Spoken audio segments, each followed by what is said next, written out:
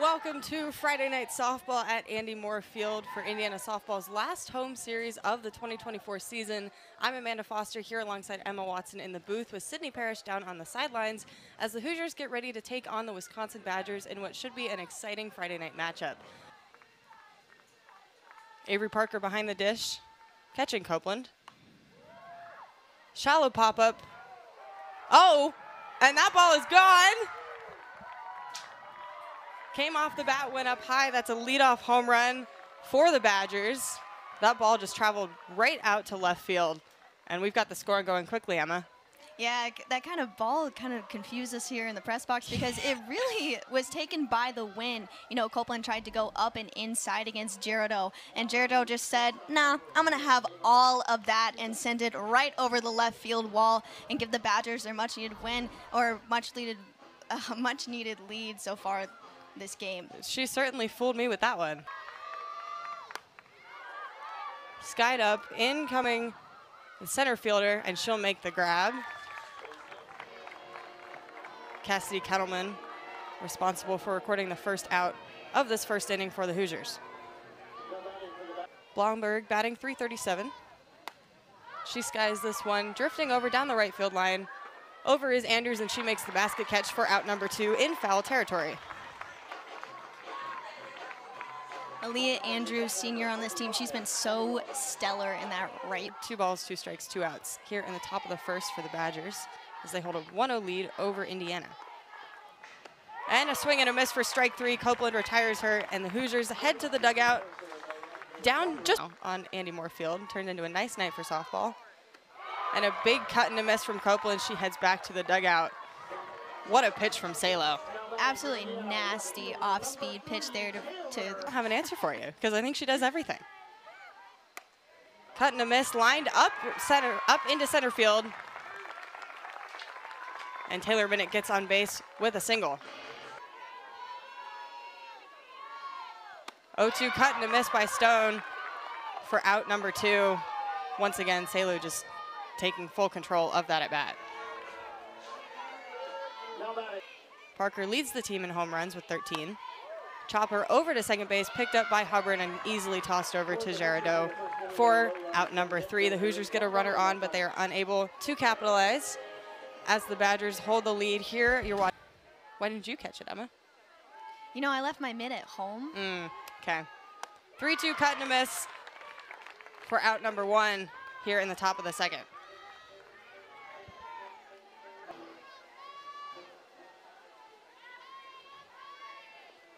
.2-0 pitch lined out into left field, easily snagged by Minnick to record the second out of the inning.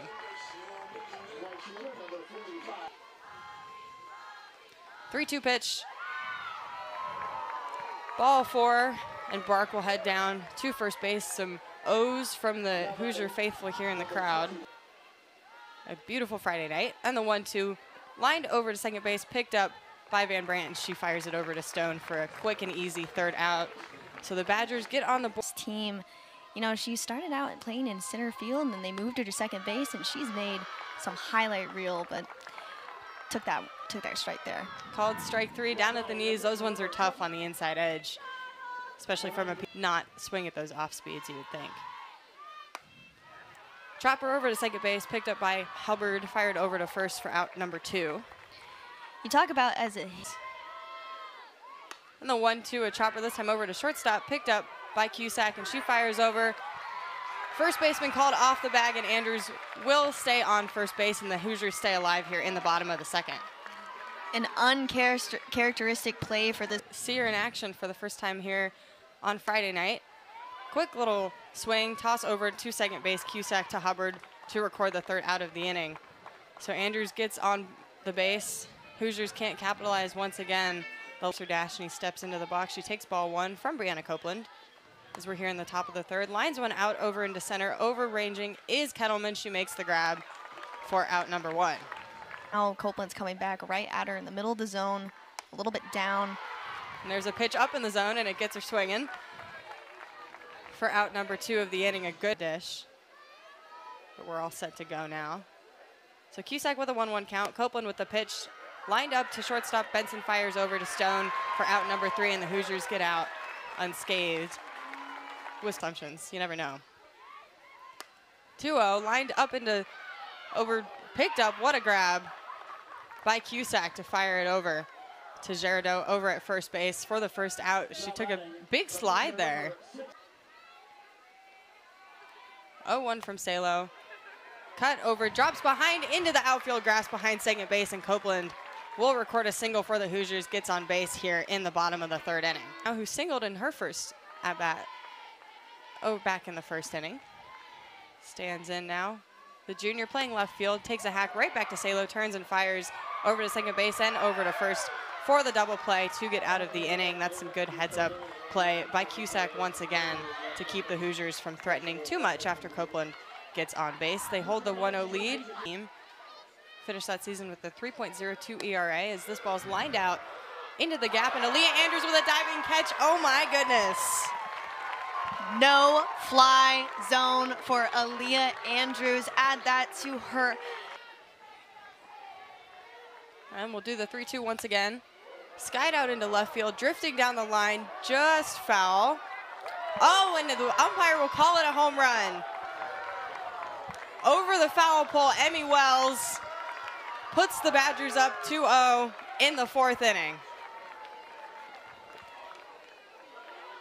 That'll be her 12th home run of the season if it stands. Give her the big hat, the power bat of Emmy Wells. We were talking about it. Were we going to see it, Amanda? Yeah, we just saw it. We give her the chain. Look at this. She takes a nice fastball and swings it right over the left field, carrying with the wind. Emmy Wells, you know, I would say hats off. Chopper over, incoming Andrews, and over to make the grab is Allie Van Brandt. Out in shallow right field for out number 2. So good for the Hoosiers to bounce back, get a quick second out. Breath a little bit. Twice in this game, she's given up home runs. She's been in this position before, but you can't give up a walk and continue this Wisconsin offensive route here in the top of the fourth. And in her first appearance. And she lines this one, and it'll get through the gap over to Andrews in right field, picks it up, fires over to third as Bannon dives in safely, and Bark will head over into second with a stand-up double, advancing on the throw. And so very quickly, 2 more runners in scoring position. Skies this one, drifting over to make the grab in foul territory is Sarah Stone. So the Hoosiers record the third out. The Badgers strand 2 runners on, but they do get another run on the board going in the first place. 3-0 pitch. Taken ball 4 on the outside edge, and there you go for Indiana. Way to start off the bottom of the fourth. Free bases are bases. I love that reaction. All it takes is 1 pitch for this Indiana lineup to come up clutch. Avery Parker lines this one over to Ellie Hubbard, flips to shortstop over at second, and then called safe at first is Parker. She made the run down the line at first. Allie Van Brandt now standing in. Takes a hack, picked up by the third baseman, fired over to first. Very quick. Quick start, quick pitch, quick out. There is in the bat itself. 2-1. Parker runs and steals. Caught Emmy Wells with the throw, Ava Cusack with the tag, and Parker heads back to the dugout. 2 outs now here in the bottom of the fourth. Hello.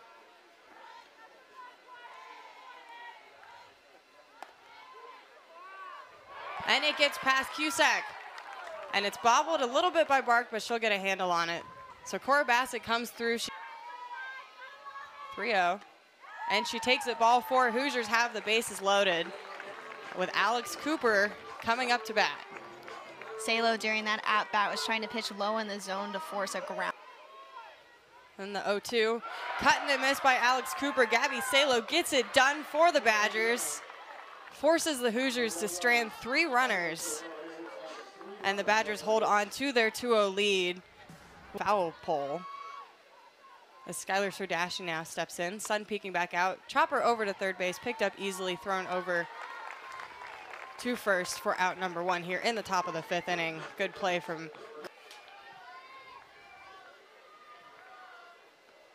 3-1 from Copeland, low in the dirt, and Gerardo will head down to first base with a walk. Copeland's over there. Oh yeah, you gotta enjoy the music. That pitch bounces off Parker's glove, and the throw down to Benson over at second is not in time, and Linkletter will advance. Very talented athlete, takes this one for ball 4 as it bounces in the dirt, and the throw over to Cooper at third base. She got her. What a throw from Avery Parker. What a heads-up play for the Hoosiers as they now have 2 outs on the board.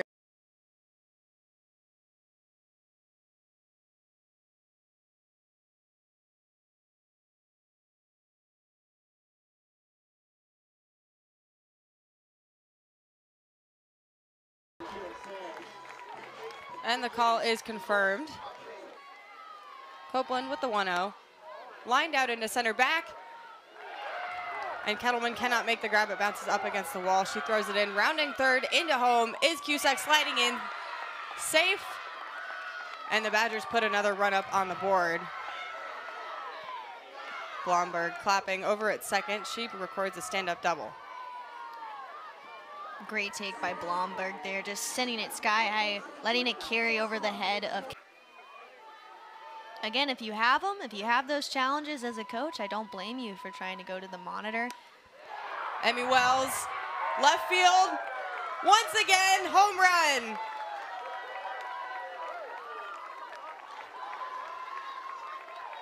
And the Badgers take a 5-0 lead over Indiana in the 5th inning. Emmy Wells, have yourself a night. Now you see why those reviews are so important as she gets the big hat. It looks like she just took it off. You know, she just took it off. Now she's got it back on, takes this ball right over the center of the plate and sends it for a moonshot. Emmy Wells, 15th home run of the season here. She's got the big hat back on again, and that's why you see why runners on the bases are so important.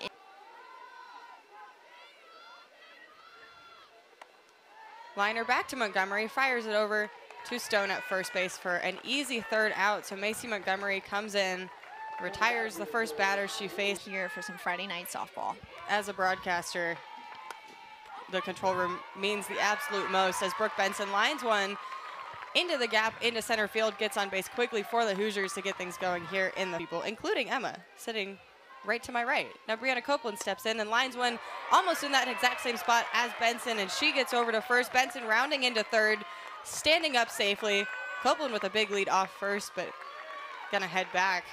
So 2 very, very quick hits, field respectively, the way those balls were hit. Getting right up in their eyesight. And this one, a liner over into right field in between the first baseman and second baseman, and a run will score for the Hoosiers. They get on the board, courtesy of Taylor Minnick. Who else but Taylor Minnick when you talk about it as her 51st RBI. Like you mentioned earlier in the game, Emma, not many players with no gloves. Chopper over to shortstop, picked up by Cusack, and she has nowhere to go with it. And Stone reaches first base safely. The Hoosiers staying patient, playing small ball, and things are working. No batting gloves, no. The sophomore catcher with a lot of experience under her belt already. Chopper over to Cusack once again, picks up, fires over to first for the first out, but Copeland will come across to score. And the Hoosiers put another run up on the board. Good position. So we've got 1 out now. Allie Van Brandt up to the plate. 2 runners on. Once again, Cusack grabs the ball and once again fires over to first. This time, all runners stay put. Taylor Minnick stays on third. And Allie Van Brandt heads back to the dugout. Play control with a 1-2 count. And she fires it in, laced out to right field. Charging back on it is Brooke Kuffel, and she makes the snag for out number 3. So the Hoosiers strand 2, but they also bring 2 across. The sport's all about superstitions, so can't blame her. Pop up, Benson over at shortstop, makes the grab. Easily retires Bannon for out 1 here in the top of the 6th. Great play by Benson, but an even better pitch by Macy Montgomery. You know, she has a real... That were roommates, and we barely saw each other this week. Liner picked up by Benson, makes the grab, fires over to Stone, not in time. Bark will stay at first with a single. A nice snag by Benson, but grabbed after 7:30 here in Bloomington. Liner out to left, back is Minnick. On the warning track, makes the grab by the fence for out number 2. And Bark will stay. As a freshman, now she's stepping in as the #1 catcher. She has to see a lot of pitchers and catch for them. She's done a really great job. And a swing and a miss. Macy Montgomery retires Skylar Serdashny. And the Badgers leave one stranded for Indiana. Expect lots of people around. Salos fires this one in. Liner over to second base, picked up by Hubbard, and she can't get the grip on it. And Andrews will get a single. And 1-1 from Salo. High fly ball out into left field. Olivia Bark has a beat on it, makes the throw. Back in, Andrews staying at first base. That'll be the first out for the Hoosiers here in the bottom of the 6th. Good tonight. Goes for a bunt, bounces off the plate.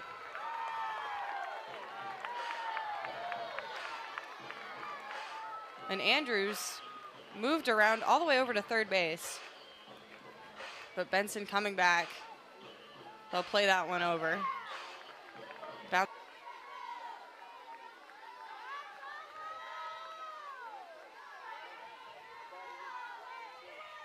2-1 bounces in front of the plate. Andrews with a big jump off first base, and she makes the steal to second. Wells tried to throw over to first, but Andrews was far enough off that she just headed right over to second, not even a throw. Call it quick thinking or a little bit of luck. Just like they did last inning as they trail 5-2 to the Badgers here on this Friday night matchup. 3-2, out to left field. Back is Bark, back and gone! Brooke Benson, 2-run home run. And Indiana is back in this game. Just like that, Brooke Benson answers the call. She slams it down, and she sends this one out of the park for another home run on the season. You talk about RBI leaders. What a crucial moment for Brooke Benson to get another RBI, to cut into this Wisconsin lead all of a sudden. Lived here for almost 4 years now, so. 1-0 from Salo. Liner out to center, it'll get down and up against the wall. Copeland rounding first, heading into second. Dives in safely, no throw, and Brianna Copeland has a double for the Hoosiers. What a powerful hit off of the bat from Copeland. And what a moment to do it. Continues this Indiana lineup.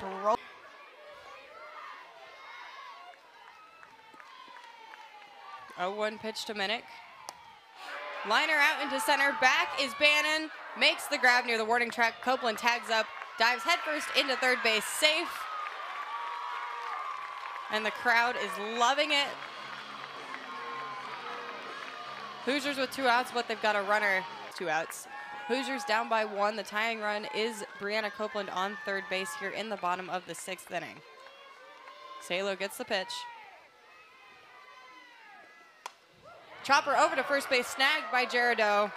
Easy play there. Great reflexes by the Badger first baseman to keep the Hoosiers from tying this game up. But they're just within 1 run as we head into the top of the 7th.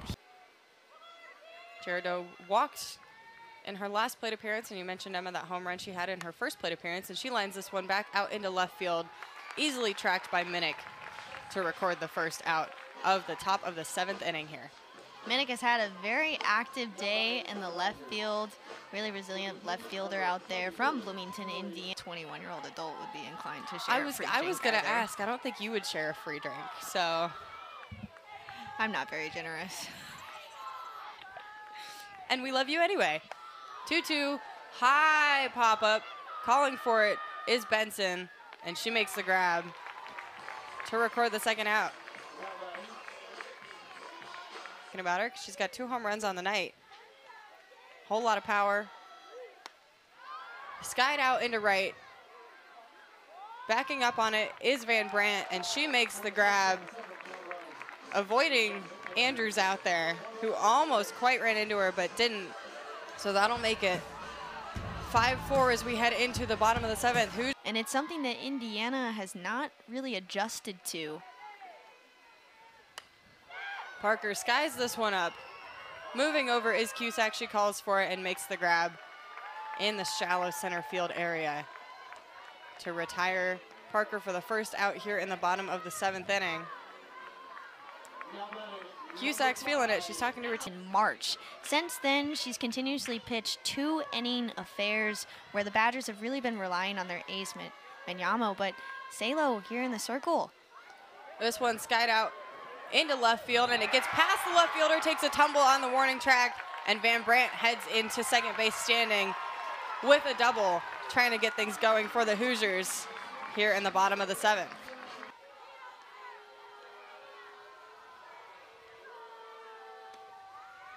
On the outside edge, ball 4. And Cora Bassett takes her base. And we've got 2 runners on now for Aaliyah Andrews. And those pitches from Salo. They'll throw it across the plate. 1-0 pitch to Andrews. She shows bunt, gets it down, picked up by Salo, looks at third, and does not throw over to first. Aaliyah Andrews with the bunt to advance both runners, and everyone is safe. The bases are loaded for the Hoosiers. Bottom of the 7th on this Friday night. Indiana looking to get it done, get the weekend off to a good start. Infield moving in. Cooper lines it out to left field. It'll drop. Oh, hit the fence. Coming around to score is Bassett, and that will be the winning run for Indiana. The Hoosiers walk it off. Have a day. Alex Cooper, the freshman, comes through in the biggest spot and gets it done for Indiana. What a game for the Hoosiers. Coming back from a 5-0 deficit, and they walk it off. 6-5.